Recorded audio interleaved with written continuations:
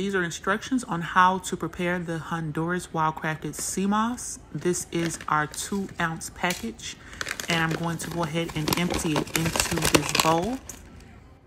As you can see, I have put the entire package into the bowl. Next, you want to cover the sea moss with water. You can use distilled or spring water. In this video, I am using distilled water. You want to cover it enough to cover the sea moss. After that, what I do is spread out the sea moss evenly so that it is all submerged in the water. I let mine sit for a couple of hours before rinsing it off. I do go through it piece by piece and pull out any of the discolored bits, kind of like you see there that has a few of the dark marks on it. I separate those pieces and discard them. After your sea moss has been thoroughly cleaned, you want to add it to a pot and cover it with more fresh water. Again, you can use spring or distilled water. You want to put enough water to definitely cover the sea moss. I tend to add a little bit extra water to compensate for the water that is evaporated while it is boiling. So I'd say you want to at least double the volume of water as opposed to what you have sea moss. Then you want to go ahead and put that on kind of a slow boil, not too high. You can cover it with the lid, that's optional.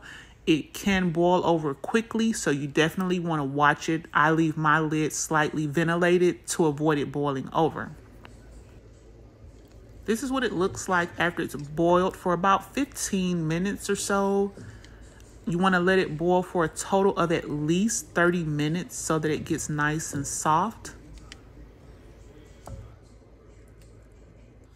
After it's done boiling, you want to go ahead and let it sit and cool off.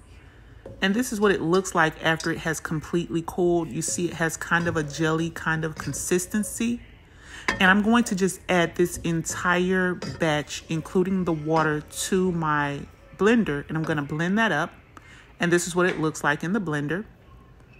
And you want to just blend it until all of the sea moss is completely smooth.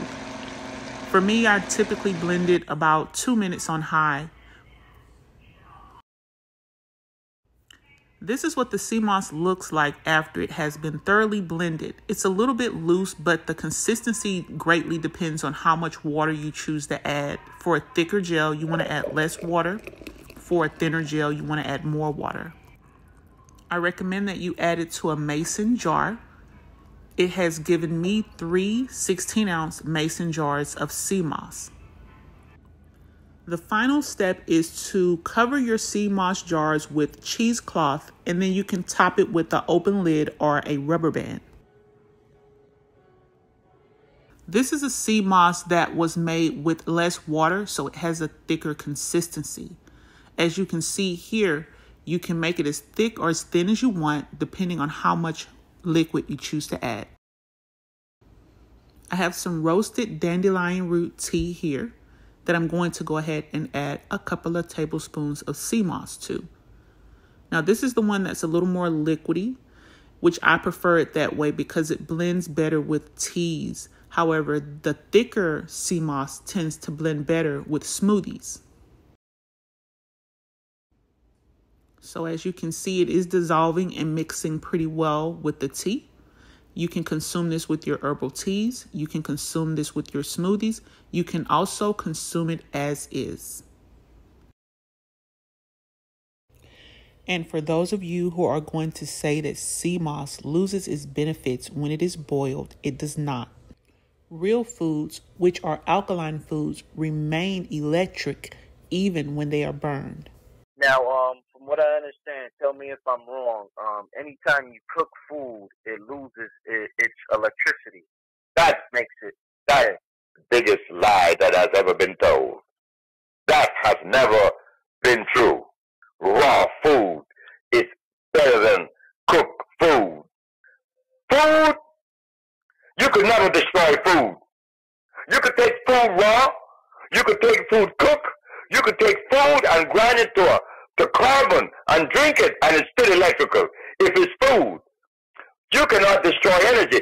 Food is energy. Could you destroy energy? No. It changes state, but not destroy it. How can you destroy energy? But the stuff that they call food is garbage. They're eating starch, raw starch. I remember when I went to New York, there are many raw people in New York. They eat raw starch, but they all are anemic. I know them, even most of them are dead now, my age, that I remember that was on a raw food kick. John Harris was one of many others. They've been dead.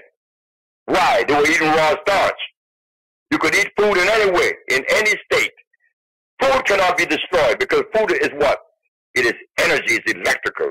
You cannot destroy electricity. I cooked the Maya.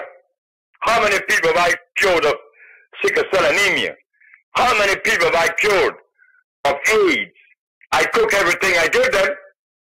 But why is it so powerful that it still works? But we can't see these things. Because we think that food is carrots, beets, piece of meat. That's food. Eat that raw. Well, if we go there, all we have to think about is Charlie Mingus.